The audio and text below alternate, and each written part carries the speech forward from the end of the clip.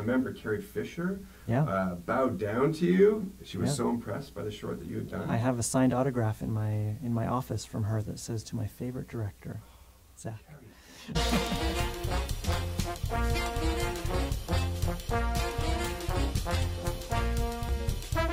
Zach, thank you for coming. The Canadian Film Salon is dedicated to supporting Canadian and in particular, in our case, BC and Vancouver filmmakers. And you're going to be such a great inspiration. Well, it's a huge honor to be here, so thank you. Yeah. You went on to be a producer and director for Sci-Fi, Legendary, Disney, Lionsgate, and your first theatrical feature, Freaks. We're talking about that tonight. You co-wrote and directed that with Adam Stein. And let's talk about it. Let's talk about the birth of it and how you wrote it and why you wrote it a certain way. You mentioned a resource list. You made a list of things you could get for free or cheap, is that right? Well, we basically, Adam and I were both filmmakers directing our own stuff and had just so many projects fall apart. Everything we had tried to get going didn't for years and years and years, for a bunch of reasons.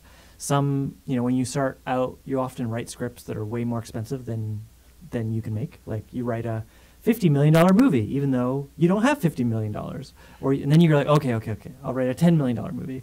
But you still don't have $10 million. And so those movies end up not happening. And sometimes you find other people's scripts that seem like they're happening or they're not happening, but you like them and you try and get them going because those people have money.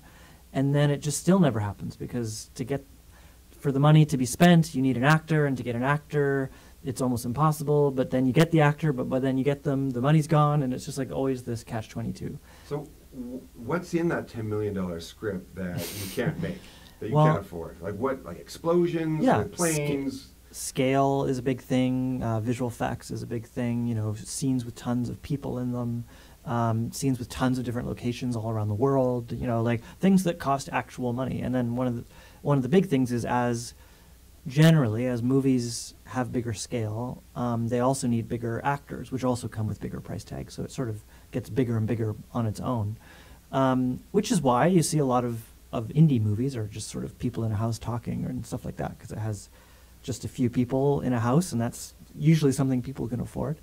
But we saw this speech by Mark Duplass, who's a very famous director of the Duplass brothers. And it's a very famous speech now that he gave at South by Southwest, and it's called "The Cavalry's Not Coming."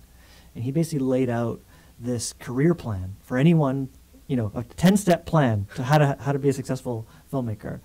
And his first step makes so much sense, even though no one ever does it, which is just write down what you have, and then make a movie with that stuff. You have a library. Yeah. You've got all the equipment in the library. Yes. You've got all the people in the library, right? You've got a green screen. So, and it makes so much sense. When you're starting out, don't write a movie you can't make. Yeah. Write a movie that you can make with the stuff that you have. His first movie was about a puffy chair and a van and his brother, because he had a puffy chair, a van, and his brother, and they went to Sundance with that film. And the film was called Puffy Chair. So basically, Adam and I went on this long walk, and we said, you know what? We've just got to make a movie no matter what, that we can make no matter what. Yeah. And it has to be something that fits that scale. So we wrote down all the things that we had. At the time, it was the two of us, a house, Adam's son, who was 5 at the time, and his family owned a restaurant, Cantor's Deli, which is one of the most famous delis in LA. So we said, okay, it's a movie about a deli, a house, 2 guys, and a kid. If we wrote a script with those elements, we could greenlight it just ourselves, because Adam had a camera and had a house and everything. So we basically set out to write that script. Now, as we were writing it, and as we started working on it and showing it to people we had met along the way, we'd been, trying to be filmmakers for many years and made stuff before. As we worked on it, people started coming forward and saying, oh, you're making a movie? Actually, I'll give you a little bit of money. And someone else said, oh, I'll give you a little bit of money. And it just sort of, then we put some of our own money in, and it got a little bit bigger. But did you have a date in mind? You said, we're going to start shooting on this day. Not initially. We just said, okay, let's write a script that we can make. And then as we started working on it, we were like, I think we could actually make this just with us. The script was getting pretty good. And then we got an opportunity, as sometimes happens in life, that got sidetracked us to go make a TV show. And it meant not making our movie right away, which we reluctantly did because it was such a great opportunity to direct this TV show and make many episodes. And we ended up doing 2 seasons of that show. That's the Disney show. Disney show called Mech X4. We met so many people, vendors and technicians and all sorts of people, that the whole time we were saying, hey, also, we're making this movie. And our plan was, because they shot season 1 and 2 back to back, was to shoot Freaks between season 2 and 3. And so we launched, and that's when we said, okay, we're shooting it this summer between these seasons, because we have the whole film stars a kid. And if you film in the summer with a kid, they don't have to go to school, so you get more time to film with them. Tougher to get crew, though. Way tougher to get crew, and way tougher to get favors because the town is super busy. Right. But it was our only choice because the kid's in every scene of the film. And so we kind of launched. We said, we're making the movie by this date. And we started kind of fundraising, and the cool thing is we could say, okay, if we have $100,000, great, we're making the movie for $100,000. Oh, we've got a little bit more, now we're at $400,000, great, we're making the movie for $400,000. Because we were the ones, all the money that came in, we said, this may be all the money we ever get, and if so, that's the movie we're making, and you have no creative control. And a few people said yes to that. And then because we had put a bunch of our own money in, they felt like we had skin in the game. And would you say that's hard and fast rule? Like no one else is going to invest unless you're also... It's not hard and fast because sometimes you don't have money, but right. But it definitely helps because they think, well, you're invested, you're going to try and make sure you get that investment back. We didn't tell them, but Adam and I were fully ready to never see that money again. We were just putting it in because it was buying a ticket to make our dream come true. So we didn't care if we ever got that money back. Okay. But of course, as other people put money in, the responsibility of that starts to weigh on you because you now have other people have literally just written a check because of a script you wrote, like an idea you had, and they believe in it and they're giving you money. One of the first things we did with that money was hire a casting director to see if we could, the original plan was for us to star in it, but we thought, hey, let's see if we can get actors, who knows? And when we had written the script, we'd got some advice, which was, when you make offers to actors, you won't have any money. You won't have enough money to buy them. The only thing you'll be able to do is pay the absolute minimum. And so the thing that's going to convince them isn't the money, it's that you've written incredibly interesting characters. The one thing you can do for free is write characters that any actor would want to play. And so the first actor we got was Bruce Dern, who's a 2-time Oscar nominee, and ended up playing the role I was supposed to play. So, and once we got him... Do you think he did a better job than... Definitely did a better job than me. Did he bring his own ice cream truck? That would be awesome, right? Funny thing, you should mention the ice cream truck. The show never had a season 3. They canceled the show. And so immediately we went, so what are you doing with all the stuff? Because there was 2 seasons of props and sets and wardrobe and everything you could imagine of a well-funded Disney television show. So we went to this warehouse. It's a 100,000 square foot warehouse in Langley, which is near Vancouver. Opened it like the Ark of the Covenant, warehouse with no lights are on or anything. We went in there with flashlights and basically took everything we could for Freaks. And one of the things was there was a food truck in Mech X4, the TV show, and we just repainted it to become the ice cream truck. Yeah. So we just spent a whole day loading everything we could into the one truck we could afford to rent. So suddenly your resource list gets longer and longer. Well, that's the thing is like all the visual effects in the movie, most of them I did, but some of the really big ones were done by the big visual effects houses that worked on Mech X4, and they did it for free because they always wished they had been filmmakers that had followed their dream, and also just wanted to help out the guy who had just given them, 2 seasons worth of television visual effects. And so the interesting thing was, because just often as an artist you're always forced with this choice of like doing your craft or selling out and doing something for the man. That's kind of always your debate. And I have a lot of friends that have done one or the other. They've kind of only ever done their craft and sort of struggled, gotten a few things made, but always can barely afford dinner. And then you've got people that only ever work for the man and can have houses with families in them, but are empty inside. And so I've found this great success all the way through my career of kind of ping-ponging back and forth because they each help each other. Yeah. On the stuff you're doing for the man, they respect and often give you more control because of the artistic stuff you did by yourself. And the artistic stuff you're doing by yourself always benefits from all the resources and contacts you meet when you're doing the bigger budget stuff like we did for Disney. And if you've got that fire in your belly, is it Werner Herzog that says, yeah. like you want to start with a fire in your belly and then transfer that fire to someone else's bellies, exactly. Right? Because they see you living they see you living their dream. Exactly. As you live your dream. Yeah, so we ended up making the movie for a lot more than nothing and with a lot more incredible actors than just us. We had Emile Hirsch play the role that Adam was supposed to play, who's an incredible actor. We had people like Amanda Crew and Grace Park, who were really famous people from Vancouver, and this incredible little girl who basically just steals the show. Amazing. And you know, made a movie, and then we were lucky to get it out there. So tell me about that micro budget draft. Like, how were you going to pull off the gunfights and the explosions? Like, were you going to have it off camera and people react to it? So yeah, there was wind, or? There was a lot of hearing of things, because you can sound effects are very cheap. Honestly, the script was very similar to the one that got made compared to the one that we were going to make for nothing. The main thing that changed is just the house it was in was much nicer. The actors that were in it were way better. The lighting looked way cooler. The crew got fed. Actually everyone got paid to make it. Like all those types of differences. That's really the difference. Can you talk about the favors that you called in and bagged in? Because you ended up producing the film as well as directing. Yeah, I mean, Adam and I had been directors and had been trying to be directors for 15 years before we made this film. So there was 15 years of favors we had done for other people and 15 years of favors that we called in on this one. So you volunteered in other people's films on weekends, and that gets paid back. Definitely, and help them out with, because I've done every job other than directing, lots of editing, and I held the boom and did craft service, and helped everyone as I was coming up and learning.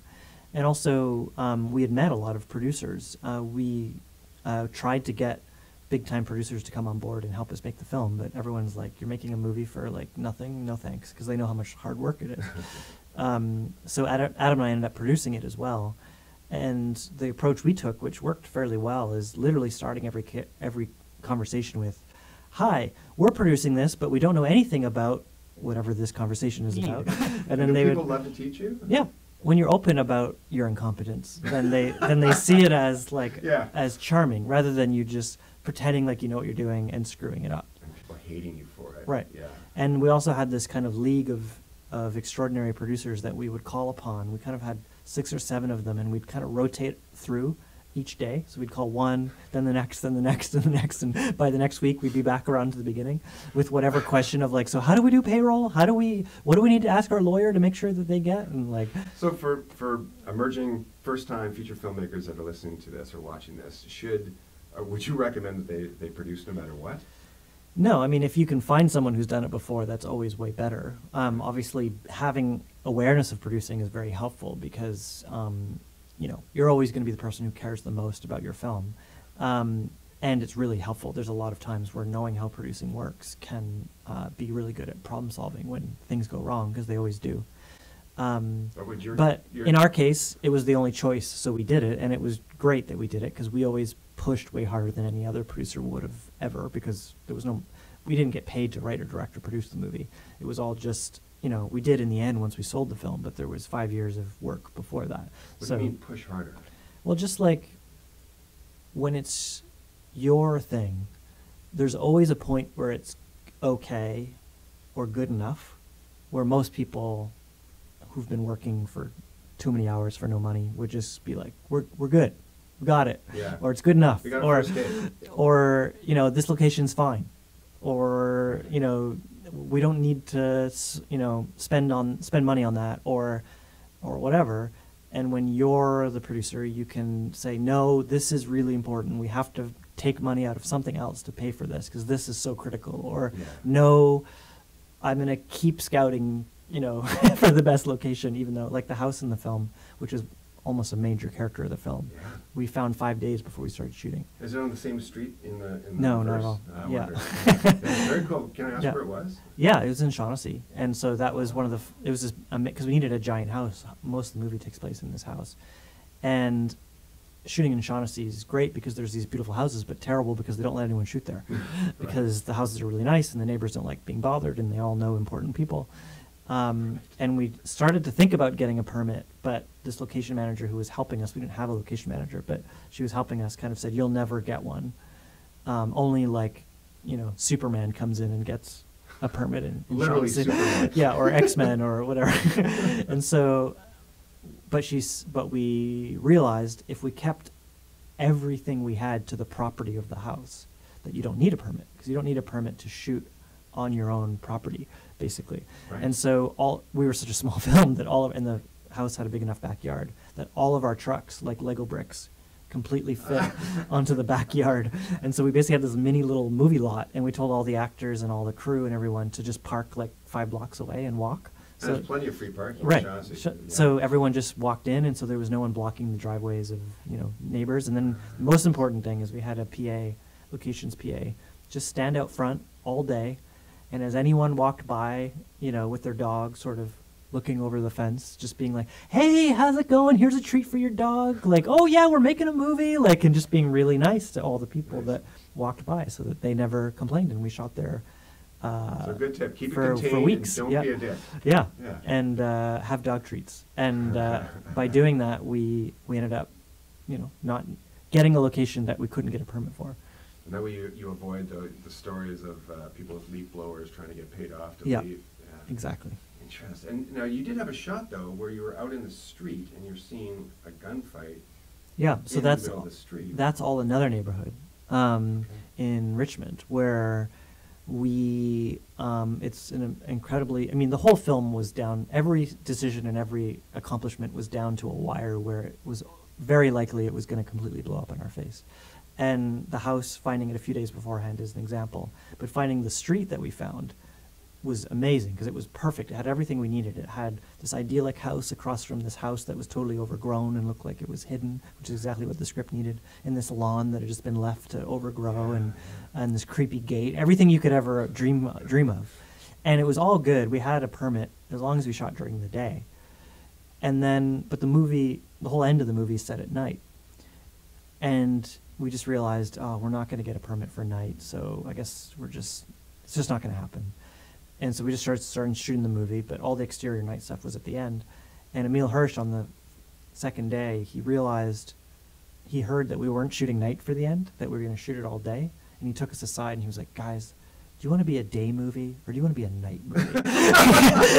And we were like, "You know what?" He's like, "You wrote it as night, like with the fire and the cops and the lights. Like it's a night movie, man." And we were like, "You're right, but we'd have to paper the whole town," and we just realized we've got to do it as another example. So me and Adam and one of our co-producers literally walked, because one of the things you have to do when you get a night permit is like ask every person in the neighborhood. And so we, for 2 weekends in the middle of the scorching summer, went to every house in this whole neighborhood, putting flyers out, trying to get permissions from the people that were home, getting as many signatures as we could, but we were filming the interior stuff while we were waiting to find out. And we were coming up to the point where the interior stuff would either have to be day or night. And we were literally, our co-producer was in the permit office at Richmond Film Commission as we're blocking the scene, with it lit for day, but blacks ready to drop outside the house to tent it off if needed, because we'd planned for either contingency. And we're literally finishing the blocking, and my phone rings, and she says, "You got night." Can we take a step back to pitching this project? Because you wrote it and rewrote and worked very hard. You put your own sweat in that script, making sure it's something that actors are going to love. But how do you pitch it to people? How do you get it to the money people and the talent when people do have that wall up between them and assistants? Well, most of the first investors were very close friends or family of ours, people that had basically would have given us money no matter what it was. So that was helpful because then we had already some money on the table. So then we went, because no one wants to be the biggest sucker. No one wants to be the biggest investor, and they definitely don't want to be the first investor. Right. And so already having sort of Adam and I and one of my oldest friends and Adam's uncle, who was one of the other investors, the four of us already had a big chunk of change on the table. And so then it was a lot easier to talk to people. And we had this script, and like you said, we had worked for years iterating it, where we had done table reads with actors and audiences over and over and over again, continuously improving and changing the script to try and make sure that it was as good as possible, not just sending it to one person at a time, but doing it with audiences. And that meant that when people read it, we knew that they would really like it. And so that was it wasn't just us thinking it was good, as we had tested it. And then unlike most times where we're trying to get movies, we do have to do a huge amount of pitching and presenting and stuff. In this case, we basically just had a little lookbook, the script itself, and a little kind of investment package that talked about sort of the investment opportunity of sort of how much we're raising, how much we already had, what the return on investment was theoretically going to be, and how the structure of the investment worked. And pretty much that is what did it for people. There wasn't either they were in or out, because we were very clear with our rules. It was, you're in for the money, you have no creative control, you probably will never see your money again. And the thing you realize is most people that invest in films at that stage or that level, they're people that can afford to lose the money. Like for them, it's, you know, it's not a large amount of money. Those are the people that should be investing in film because it's such a high risk investment. What they were investing in wasn't a business opportunity. What they were investing in was actually the experience of making a movie. All the people that invested were buying a ticket on the filmmaking cruise. Come to set and be part of selling it and like all the decisions, and that's what they really enjoyed. And so all along the way, we tried to really make them all feel included, because that was the party. yeah, And just because that's the experience they're buying basically. Right. If they make their money back, great, but Yeah. they're ready to lose it, and so. And they're not going to get that if they're investing in Yeah, mutual funds. Yeah, so for them it was exciting. People that had always loved movies but had never been involved in it. This is good. All right. Good. Yeah. Do you have any don'ts that you can share for someone like me or a filmmaker who's people to avoid perhaps, or types of situations to avoid? I mean, I think the biggest don't is to put yourself in a situation where you can't make the movie. So you can do that in a lot of ways by, like I said, writing a movie you can't afford, or writing a movie that requires something you don't have, or putting yourself in a situation where you're sort of always waiting for something that you don't have, like, oh, well, you and I know so many people who call themselves filmmakers, but they never actually make anything because they're always sort of working on it, but never actually taking the steps to put it out there and say that they're actually doing it. So kind of not having a date in mind is dangerous because then you're just sort of on no timeline. In our case, ours was kind of set by the age of the girl. It was the lead. We had to shoot in the summer. So that sort of gave us a deadline. But giving yourself some sort of deadline can be really helpful. And that's real, not just a fake one in your imagination, but something you actually have to deliver by. And sort of, basically not taking from, often, it was very rare in our case, but often you do have to take money that comes with a catch. Like someone will say, I'll give you, and it actually happened to us right before we started shooting, a company offered us $300,000 on the condition that we used that $300,000 to make offers to really famous actors. So basically the actor would get that $300,000. But this was like 3 weeks before we started shooting, and we knew that that process takes months. Right. Like it takes 3 weeks just to send it and not hear back. You were already cast. We had basically had because we had done this process where we had basically local Canadians that we had cast, and then, but the dad role was still up in the air because Emile Hirsch didn't come on board till 5 days before we started shooting. Yeah, but we had local actors kind of on standby who were told, we're still making offers to movie stars that might show up and might not. And so we knew that this company was saying, what they were saying was going to take months, and we knew we were shooting in 3 weeks, and we had to. So we ended up saying no, because we basically said, we're shooting this movie. Like, we can't put it on pause because of that. And then we ended up finding an actor anyway who, through another connection, someone knew Emile Hirsch's dad. And that just happened to fit our timeline, and he showed up a few days after he read the script. Did you, Dean Haglund, on the X-Files, I once asked him how to make it in LA. He says, well, you got to drive around with your script, throw it into passing convertible. Did you guys do that together? That's a great idea. Yeah, I haven't done that. And dress up like UPS driver and deliver to people's doors. But, I don't know. Some anti-stalking laws may prevent you. That's very creative. Friend of a friend is how you. Yeah, I mean, the best way to get actors, it's almost impossible to get actors through the traditional way, which is to have a casting director write a letter that says they're who you always dreamed of, and write that for every actor you can imagine, and then send it to every actor with the peanuts that you can offer them. The vast majority of actors never even get it because their agents stop it, and even if they do, they don't read it because there's 10 other ones. So waste of time. I mean, we went through that process. It's an incredibly agonizing process because you have no control over it. You're basically just sending letters into the universe, and it can take years. Yeah. unless you have some reason that actors should pay attention to you, unless you've made a movie that they've heard of, or but if you're just starting out, it's almost impossible because they don't know you from anybody. And so it's a really, really, really frustrating process. The much better way, but much rarer way, is if you know someone who knows someone who knows an actor that you really like. Getting it. That's how the whole film industry works. If you want to get an agent, finding someone that you know that knows that agent is way more likely to get you that interview than if you knock on that agent's door. Yeah, it's we the same. Want to work with people Yeah. we already know. Or someone you. This whole industry is based on reputation. So, if someone, if you came to me with a recommendation, because we've known each other for a long time, I would take it a lot more seriously than if just some random person came to me, even if you knew them. If, just you coming to me and vouching for someone makes a big difference, and that's true of actors and agents and producers and everything. So don't dismiss the vouch. Yeah, if you vaguely know someone who went to high school with Ryan Gosling, get them to give the script to Ryan Gosling. And with social media, it's never been easier to become the best friend. Yeah, that's true. There has been a few times where we've reached out to people over social media and sent the movie to them. And what was the most effective? Instagram, Facebook? Well, it kind of depends. I think Twitter's been really effective because Adam, my co-director, is really involved on Twitter, and so he's always tracking what people are saying and stuff. And recently, he saw the head of Amazon's movie division talking about what he wishes movies were, and his 5 rules of what a movie should be, and they were all what Freaks was. And so he tweeted him back our movie's like that, and then got him to DM him and sent him a link to the film. So that's one example of stalking people on social media. Yeah. Well, people are always looking for a great story. It's not like they're going to be upset if you actually have delivered them a good story. Totally. Right? I want to talk to you about co-directing and co-producing.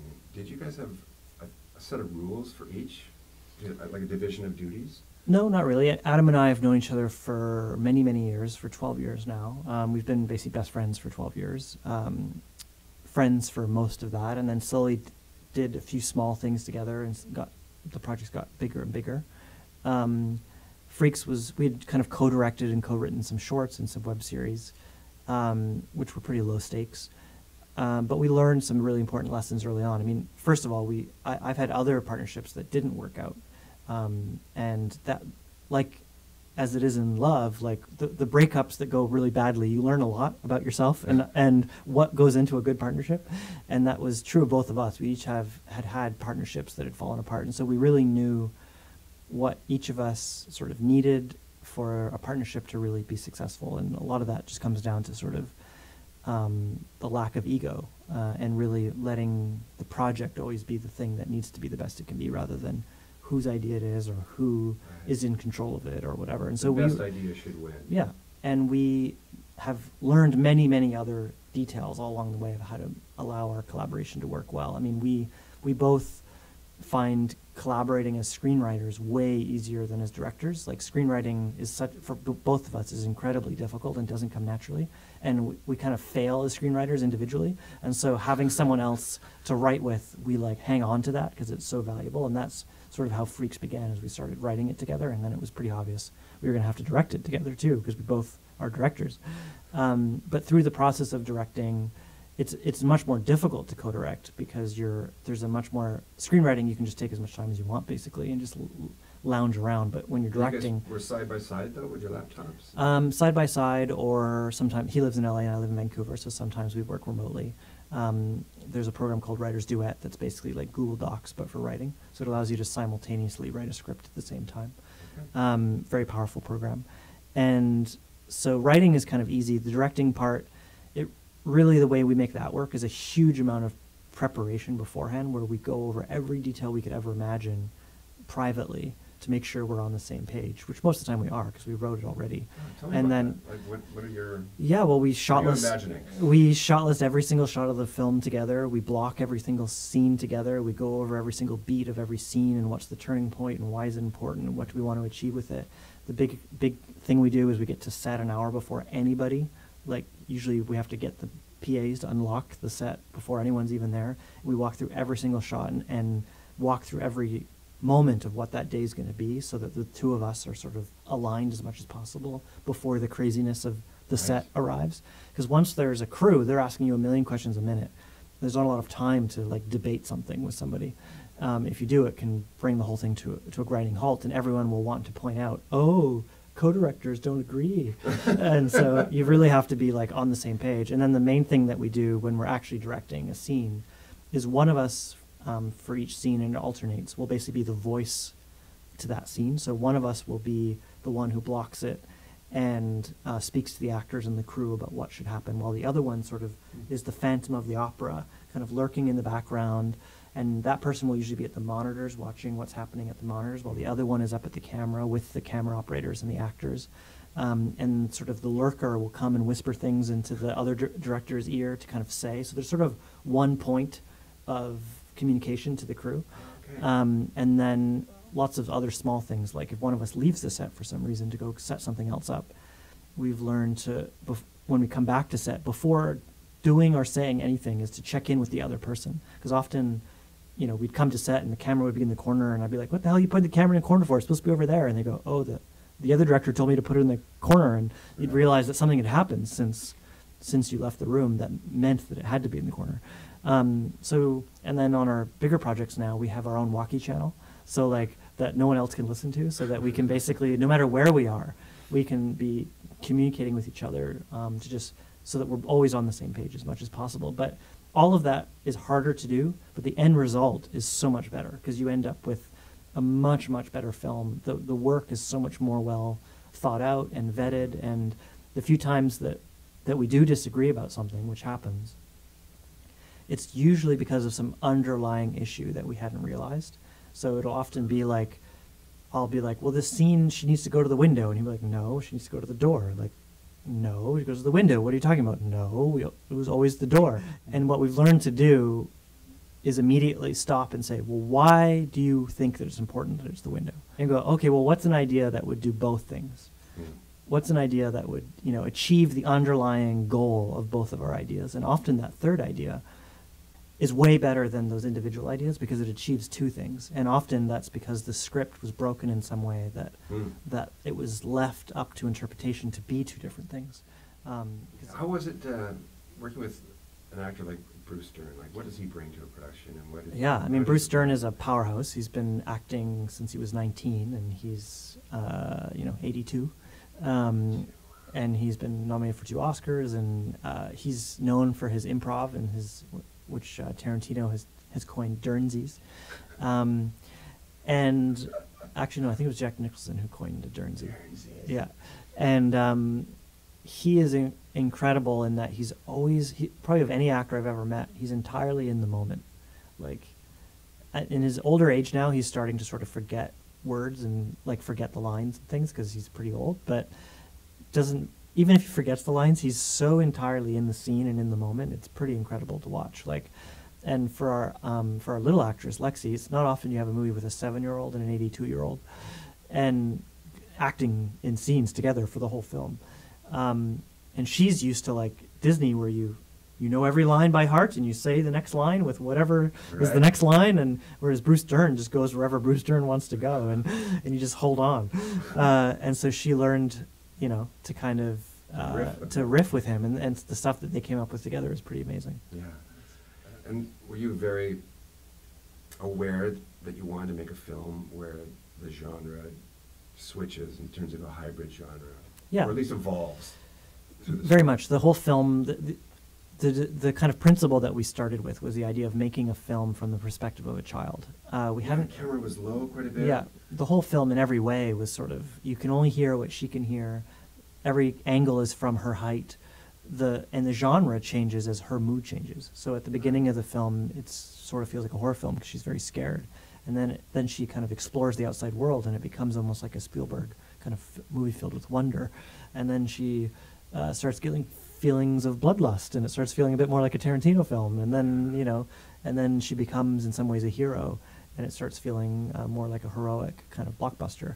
And so all of that was by design, so that whatever because we always thought there's been a lot of sci-fi movies, but you don't see many sci-fi movies that are really from the perspective of a child. And because we were writing with Adam's son in mind, we were seeing him as a 5-year-old really start to discover the world and discover what is real, what isn't, what is dangerous, and what isn't, and sort of learning the rules of the world was really interesting. And we thought, what if we put a kid in that situation where, because it's a sci-fi world, you don't know what the rules are, just like the kid doesn't know what the rules are. Because every time an adult watches a kid, you're bringing your adult sensibilities to that kid.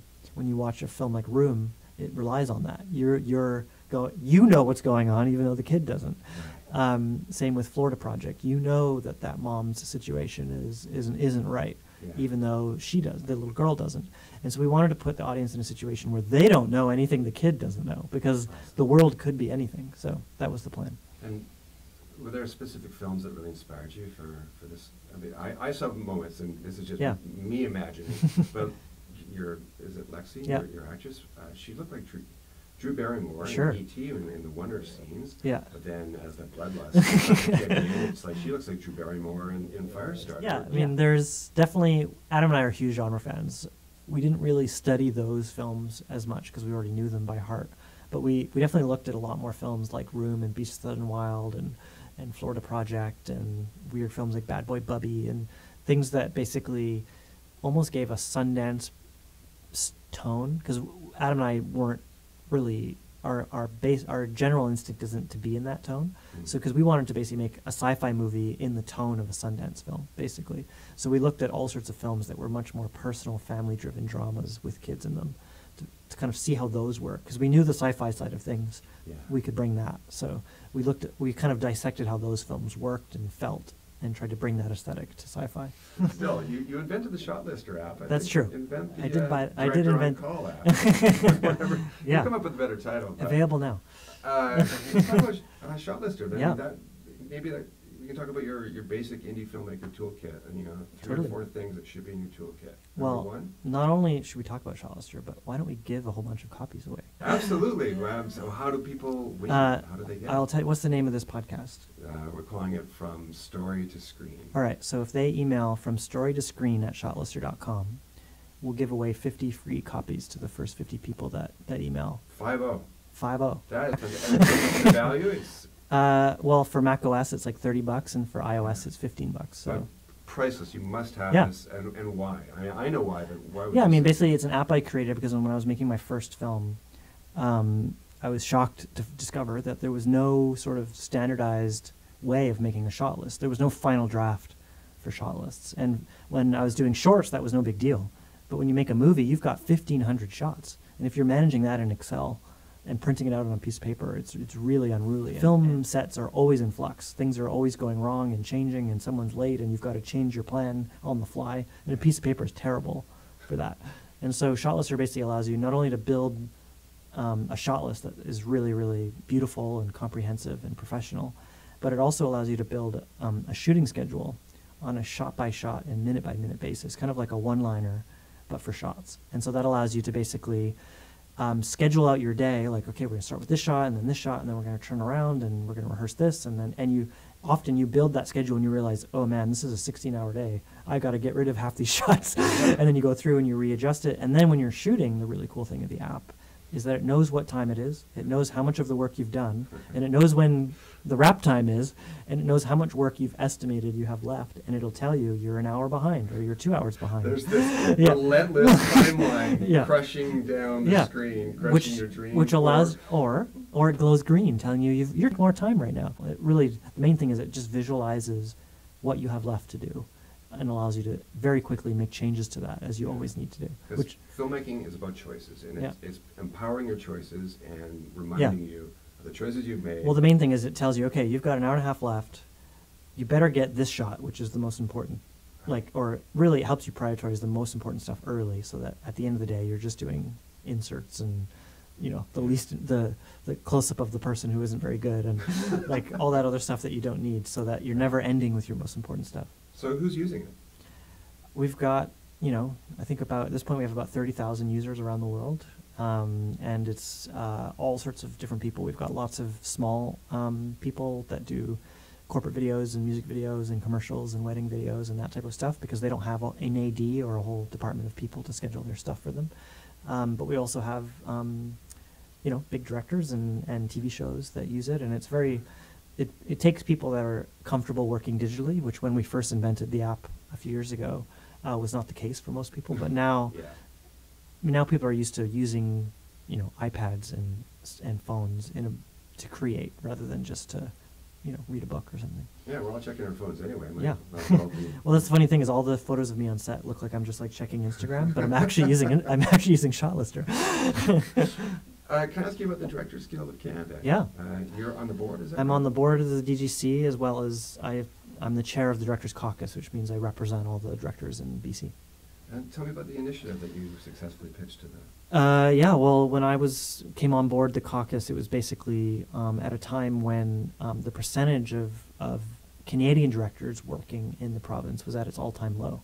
So we have a huge amount of production in BC, which has led to a huge amount of prosperity, but not so much for the directors. Right now about 32% of everything that's directed in the province is directed by a Canadian. And so what's that number? 32%. Okay.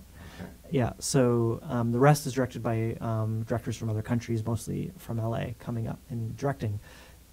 We're very thankful for all the work that's up here, but we're trying to kind of take the amazing directors that we do have and get a bigger piece of that pie of the high-profile work that's actually happening in the city, and doing a whole bunch of different things. The campaign's called Just Watch Us, and it lives at a website called directors.ca. And it's an incredible amount of different things that we're doing. One is just promoting and showcasing the incredible directors that we do have. But also, the tough thing about BC as a director, once you get to a certain level, beyond just sort of doing small stuff, there's basically nobody in BC that hires directors. Because of all the work, 90% of the work comes from LA. That means 90% of the people that hire directors are in LA. So you have to go to LA to get work in Vancouver, which is what I've done for my whole career. And so we're doing a huge amount of things, not only promoting the directors here and training the directors here and putting them in rooms with the decision makers that are in, like the producers and production managers that are in Vancouver, but we're also taking them down to LA and putting them in the rooms with all the executives at Warner Brothers, all the executives at Disney, all the executives at Facebook now, because they have several shows here. When you go to directors.ca, you'll see that it's not just a website that's like, hey, directors are great.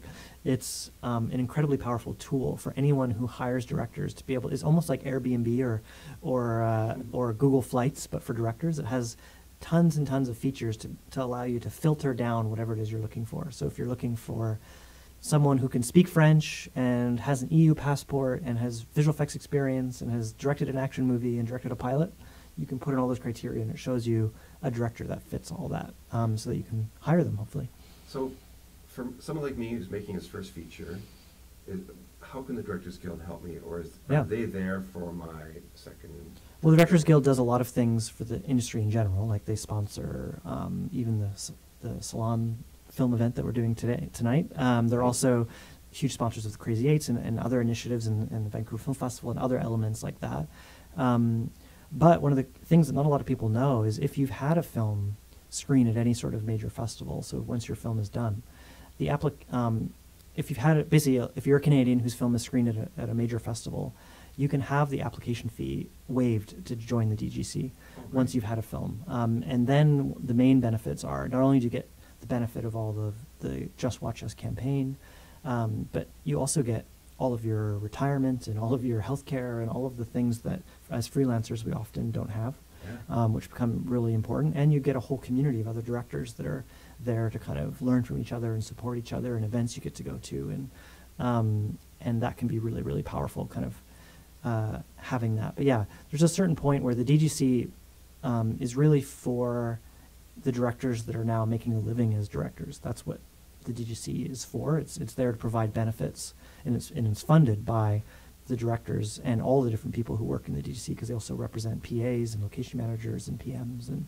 Can they help you crew up as well too? I imagine. Yeah. Give recommendations. Yeah, it's a whole. It's it's like joining a group of people that are all there to help each other, and we also fly up like career coaches from LA to help teach you how to pitch and how to present yourself to an American audience, to a Canadian audience. And we also help promote the work. And we have something called the Director Showcase, which is a 3-day film festival every year that profiles some of the coolest work that both in film and TV that our members are doing and stuff. So it's a really awesome organization, and you know, sometimes you'll see an event you go to that says, you know, presented by the DGC, and you know that's basically funded by all of the different creatives in the province.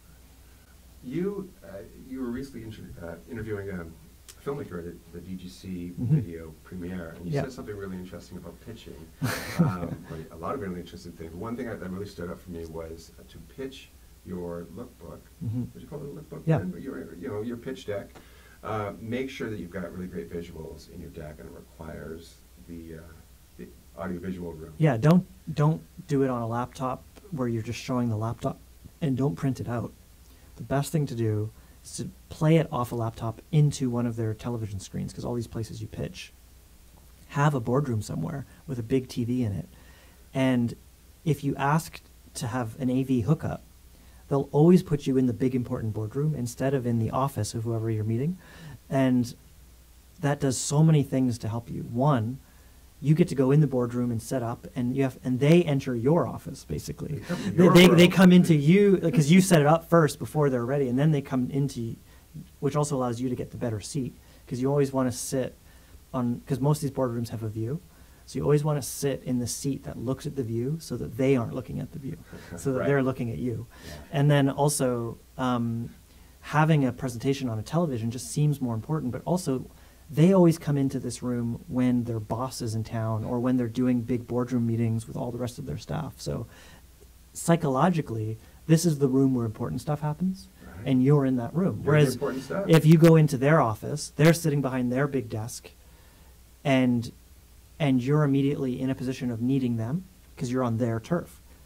And another example of this is always, when possible, is to have meetings be a coffee or a lunch instead of in their office, because again, you're not on their turf. You're now doing something that they only do with friends, with people that they enjoy. That's where you have lunches and coffees. So they already feel And so bonded to you. right away, you're in a neutral space where you are on equal level with them, rather than, you know, because you're always trying to, people only work with people they think they'd be lucky to work with, not people that they think those people need me.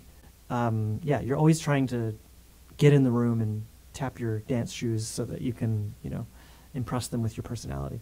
The biggest thing is just, and most people don't do this, which is shocking, but I have a database of basically every single person of influence, every executive, every producer, every writer, everyone I've ever had sort of an initial general meeting with, and use that database to keep in touch with all of those people constantly. Write down everything we've ever talked about, write down the name of their dog, write down the name of their assistant, write down that joke you guys had in the room about the plant outside, or whatever it is, like, and set it up. I actually use software that's made for sales, that's made for people to like sell couches and vacuum cleaners, because it reminds you to like follow up and where are you on the sales pitch and stuff. And most of that is just basically contact management, because often you meet people and you're like, yeah, cool, and then you never talk to them again. Yeah. Or you do 3 years from now when you have something right, but then they've forgotten about you. And a great example of this is I've done this for many people, but there was this one woman I met 10 years ago, and we hit it off, but I kept in touch with her, and I basically took her out for lunch every year for 10 years. And I had Disney calling me, offering me a pilot to a show that ended up going for 2 seasons. I had never done anything television. I'd never done anything with kids. And she happened to be in a room where someone was looking for me and knew me. But if she hadn't heard from me in 10 years, she probably wouldn't have suggested me. Now, that's not going to happen with every person, but you need to kind of keep in touch with a huge group of people. Sounds like a decidedly uncanny approach. Well, you've got to be a shark to swim with sharks.